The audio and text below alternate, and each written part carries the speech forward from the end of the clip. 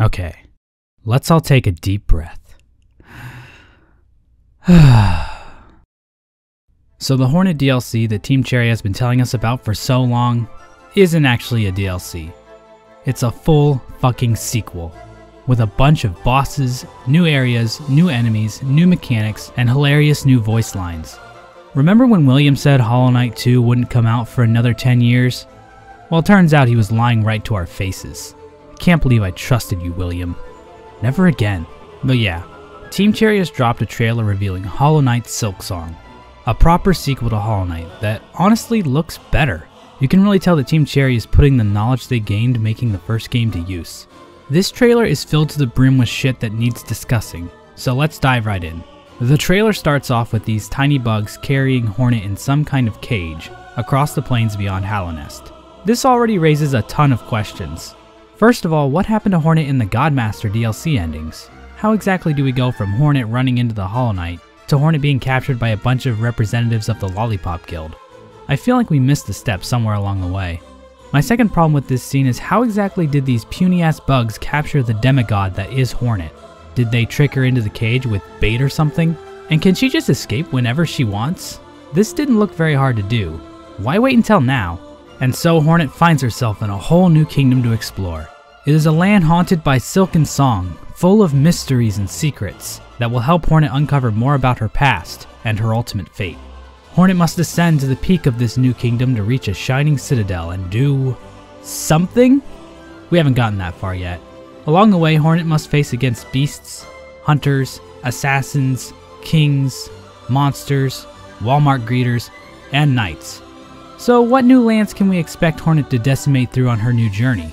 Good question, me. Let's find out. First off, we have the Mossy Grotto. Now, we don't officially know the names of any of these places. The names I'm using come from Team Cherry's blog post, so they're more of just placeholders for now. This area reminds me of Greenpath, but even then it is much brighter than Greenpath ever was. This area might also be the starting point of the game, since it looks like this is where Hornet eventually escapes from her cage. The enemies in this area are pretty generic. I don't know if these guys are slugs or what. There's also this guy who runs along the ceiling spitting shit at Hornet. It also looks like that one cut enemy from the original game has been added back in. Still no blundering obelisk though. How could this happen to me? The Mossy Grotto also features an NPC most likely named Druid of the Moss Temple. According to Team Cherry, there's going to be a more formalized questing system in Silksong compared to Hollow Knight. In Silksong, there are these quest boards that give the player a variety of quests to explore. There also appears to be at least 4 different types of quests in Silksong: Gather, Wayfarer, Hunt, and Grand Hunt. Gather is probably just give this person these elements. Hunts are likely just combat events where you have to find and kill certain enemies. Unfortunately, we never get a description for a Wayfarer quest, but I do have an idea about what they are. In this clip, we are introduced to 2 NPCs named Garmund and Zaza, as they ram into a bunch of enemies with a horned instrument.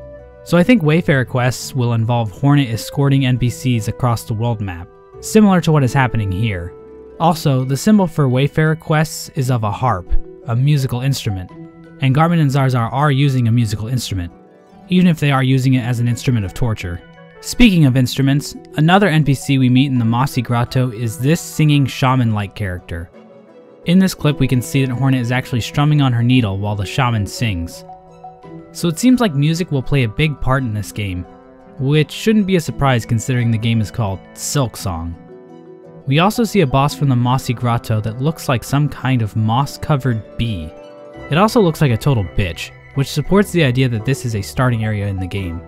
The last area we see related to the Mossy Grotto is this tiny village that seems to be on the border.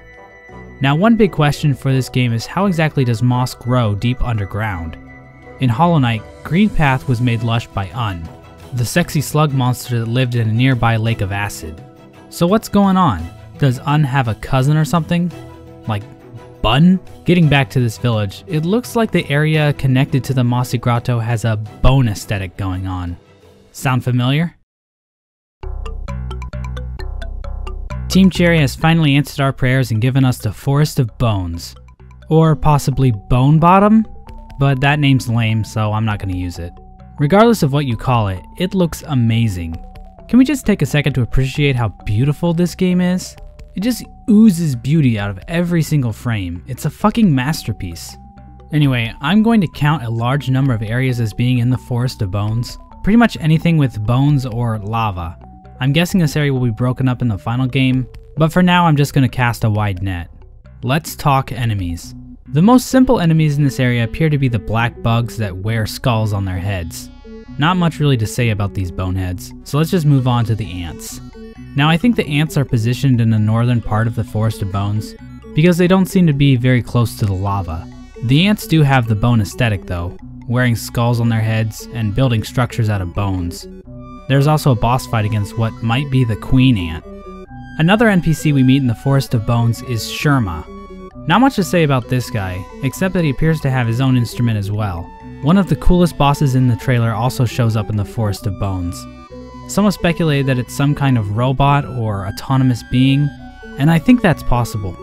It does vibrate a bit like it's a piece of machinery. As for who built this thing, I think the likely candidates are these guys. I'm going to call these bugs bellheads because they wear bells on their heads.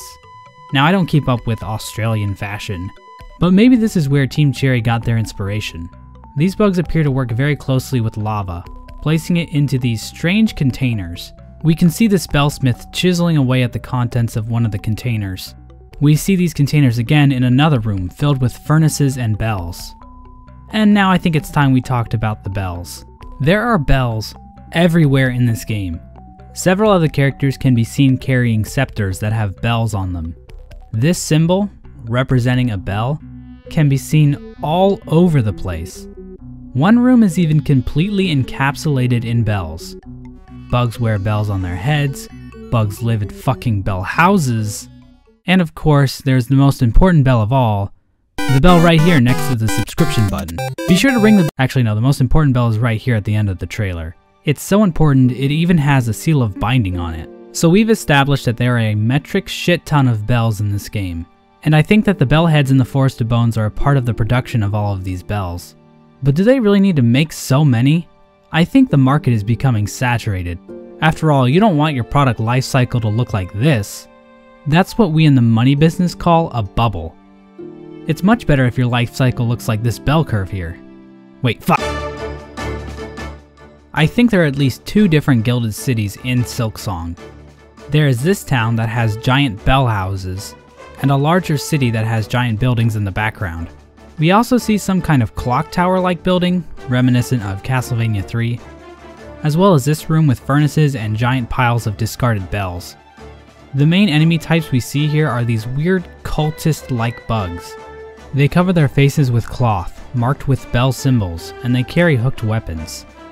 Now I could go into some crazy lore speculation as to why these bugs are obsessed with bells, but let's save that for when we've finished talking about everything in this trailer.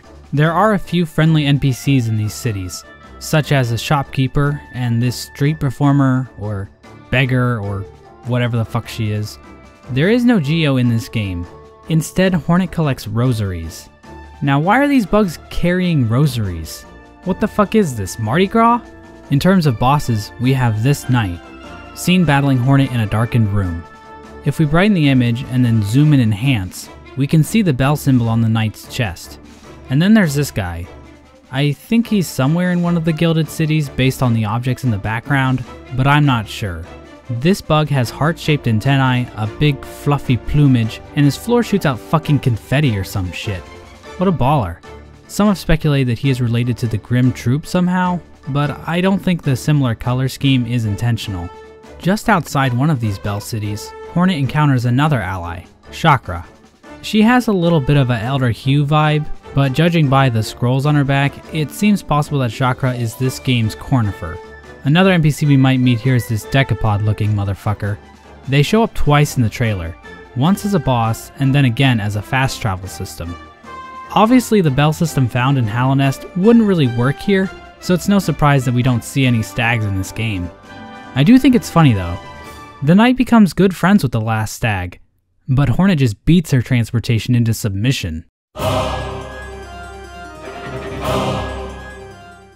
This seems like a good point to segue into talking about how Hornet plays.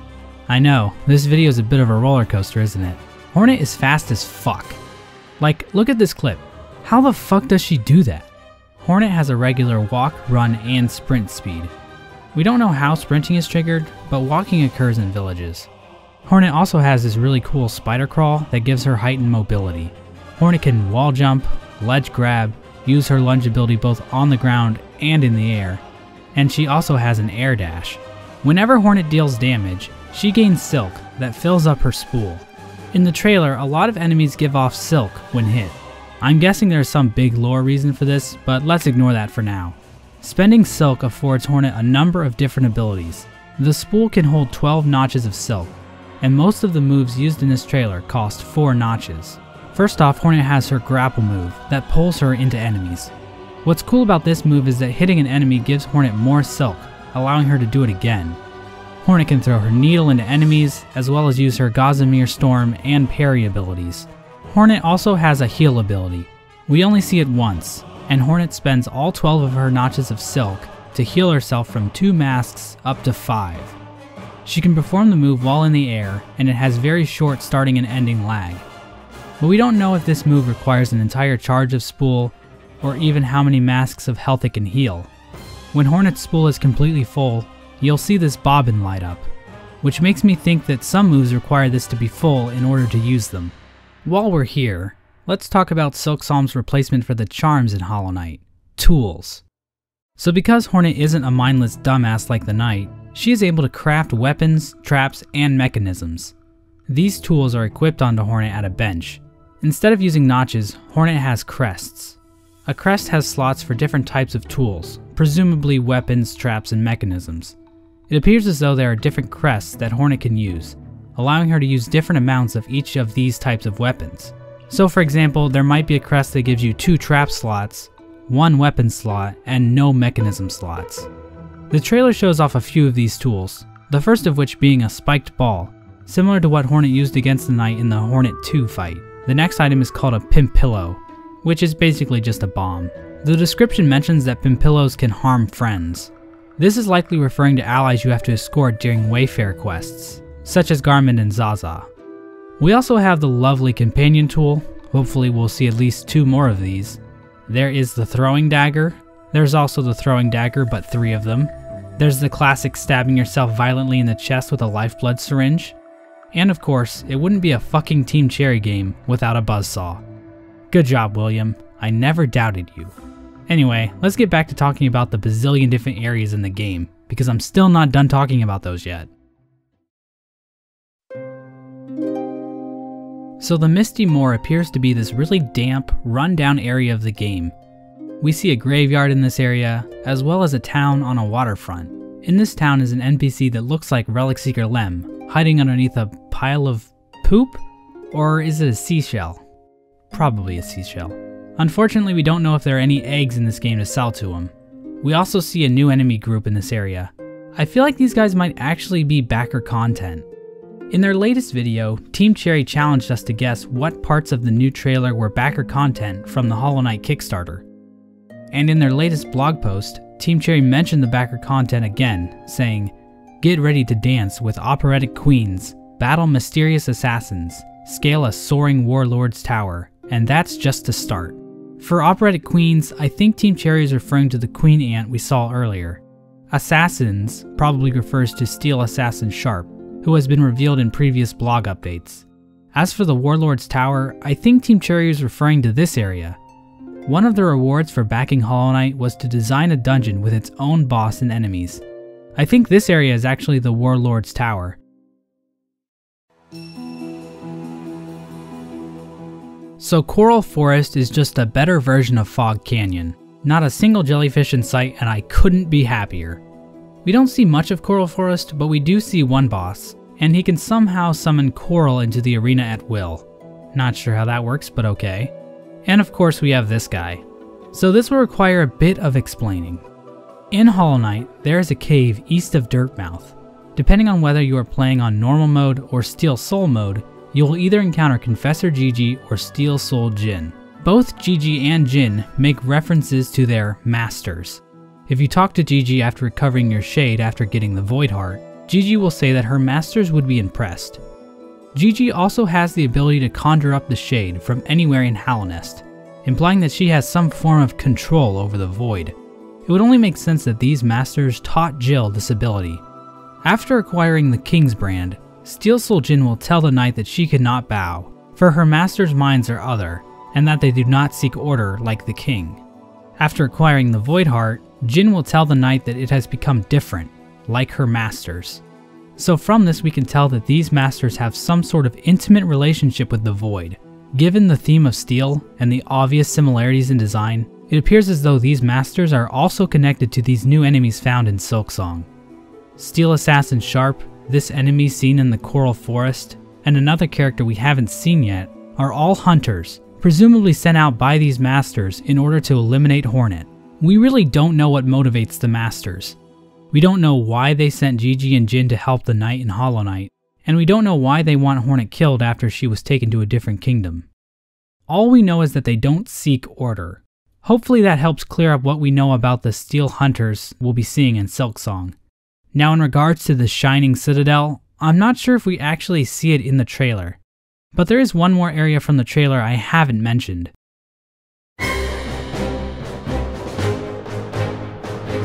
So we only get 2 shots of this really dark area, one with a fight with a boss called Lace, and another with a weaver standing in some sort of shrine surrounded by silk. Let's talk about the weavers first. So the weavers were somehow involved in the events of Hollow Knight. To what extent we don't know. What we do know is that the weavers eventually left Hallownest to return to their original home, except for one that appears to have stayed behind. The weavers were capable of performing songs, with the Song of Farewell being mentioned in the Weaver Song charm. According to Midwife, the weavers crafted stories, shields, and spells on their looms. We know that the weavers are somehow connected to this new kingdom, given one of the tools seen in the menu and this subtle hint right here. It seems likely that this kingdom is the weavers' home that they returned to after leaving Hallownest. It seems like the weavers might be the reason why Hornet was captured, seeing as no one else would probably even know about Hornet other than them. Moving on to Lace. Lace is the only boss in the trailer that Hornet fights twice. Once in the Forest of Bones, and another time in this dark room filled with white roses and silk. What is interesting about Lace is that we don't know who she is connected to. She carries a hooked weapon, similar to what the Bell Worshippers have, but there are also several other characters with such a weapon, so it might mean nothing. Given the name Lace, it seems like she might be connected to the Weavers somehow. Maybe she acts as their guardian, similar to how Hornet was a guardian in Hollow Knight. In other words, she might not be a true antagonist. But those eyes are pretty evil looking, so the jury is out on this one.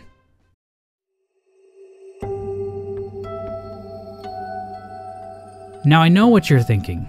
Holy shit, Mossbag is incredibly smart and handsome, but there's no way in hell he'll be able to make sense of any of this lore. It's literally impossible. I mean, first of all, you have a bell-worshipping cult that seems to be in control of much of the kingdom. You also have the Masters and their army of trained assassins whose motives are shrouded in mystery. And then of course there are the Weavers and their incredibly vague powers and goals. This whole thing is just way too vague to make any sense out of. Now I can't blame you for thinking this. In fact, you're probably right. I will most likely get nothing right in this section. It'll be fun for me to come back after the game comes out and see how wrong I was. Alright, so this new kingdom is haunted by silk and song. But what the fuck does that mean? We can see that some enemies give off silk when they are struck by Hornet. Is this silk actually attaching onto these bugs? Does the silk just manifest itself on them? What if this silk literally controls these bugs like puppets, making them hostile enemies? If you look at the giant monster in the Forest of Bones, during its roar animation, you will see these lines coming down at each of the appendages. This effect does disappear, but what if this is Team Cherry's subtle way of telling us something? Those lines were programmed into the game to look that way. And remember, this entire game is about traveling upwards. When you control a puppet, you stand above it. So whoever is at the top of the kingdom might be literally pulling the strings of all of these bugs. Now this haunted by song line is really interesting. Does this mean they are haunted by the bells that everyone is obsessed with? Well, I don't think this line is referring to bells at all. No, I think there is literal music that is plaguing these bugs. The mass production of bells was a way to try and fight against this. If you ring enough bells, you essentially are able to drown out the song you are listening to. So in other words, the bugs of this kingdom were attacked by the power of some song, and their plan to fight it was... The thing is, these bells are used by several bugs in the kingdom, not just the crazy cultish ones.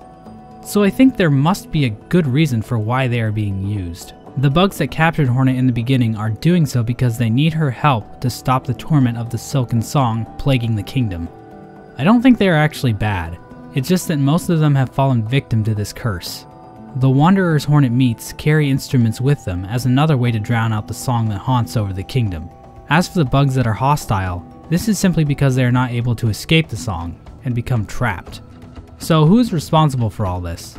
I don't think we can know that yet. The giant bell in the trailer is protected by a seal of binding, except it is purple instead of the usual white. And when most enemies get hit in this game, they bleed purple blood. So I'm going to go out on a limb and say that the antagonist of this game will be related to the color purple in some way. Another possible culprit is of course the Weavers, but I'm pretty sure the Weavers are supposed to be good guys? I think it's possible that the Weavers might actually have been captured by this being and forced to create the silken song used to control this kingdom. The lone Weaver in Hallownest is the only one not captured, and was able to tell other bugs about Hornet so that she could be captured and brought in to help. Now again, this is all baseless speculation. I'm basically writing fanfiction at this point, so don't treat my word here as gospel by any means. So, all that's left to talk about are the Masters and their Steel Hunters. Why do they care about what Hornet is doing here in this new kingdom? What stakes do they have? Well, remember where Hornet is going? A shining citadel. The key word here is shining. Light. The power to oppose darkness, or the void. Remember that Godmaster ending where the flower the Godseeker was holding was able to counteract against the Shade Lord? Well, in this trailer, we see an entire field of white roses growing in the light, presumably shining down from the citadel. The flowers are even growing on the pipe in the background. I think the Masters are afraid that Hornet will find resources needed to combat the void if she ever reaches the Shining Citadel. Now that's about it for the trailer analysis, but there are still questions regarding how this game connects back to Hollow Knight's multiple endings. I think Silksong will have different content in it depending on which endings you have finished with Hollow Knight. Whether that is just different dialogue or a few extra bosses, I don't know. But I do think Team Cherry will make sure that each ending of Hollow Knight still makes sense with the events of Silksong. Also, we don't have an explanation for the Trilobite statue in Deep Nest. Team Cherry has said that this game will give us more information about Hornet's past and fate, so hopefully we will finally get an answer to this thing. So yeah, thanks for watching guys. This trailer has me hyped as hell, and I can't wait to talk with you about all the new lore we will be getting in this game. I'd like to end on one last piece of very important news. Team Cherry finally put Jack on their website. Congratulations, Jack!